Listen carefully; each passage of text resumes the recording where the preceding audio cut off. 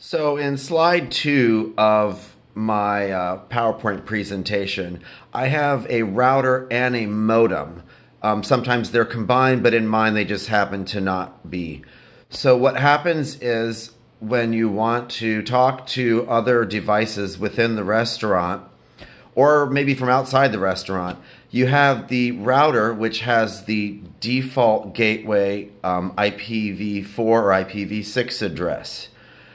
That is like the main kind of brains of it. It's kind of like a little computer on its own. It could have one interface, network interface card, or it could have 20, I guess. But each subsequent part of the restaurant, like the waiters or my computer just went out, sorry.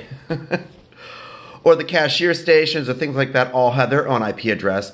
And it is the switch's job to have those things that are plugged into it find which number it is. So when you ask to look for the printer, it goes through the switch and the switch says, oh, that IPv4 or 6 address, which is 192 for IPv4, and it's a huge long number for the IPv6.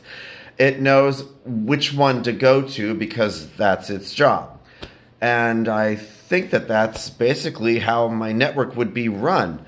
Let me take a look at it. Yeah, that looks about right. Now I have Wi-Fi routers and I have a free Wi-Fi router, and that would be for the mobile waiters. But those Wi-Fi routers will also have an IPv address that the switch knows how to read, and then it will use the modem to send it out to the internet to swirl around, and that's how my network works. I hope I kind of explained it. I think that's pretty much the gist of it. It's pretty simple, pretty complicated, but hopefully I can convince somebody to spend $5,000 on a point of sale system by knowing this information. Thank you, and you have a good day. Bye.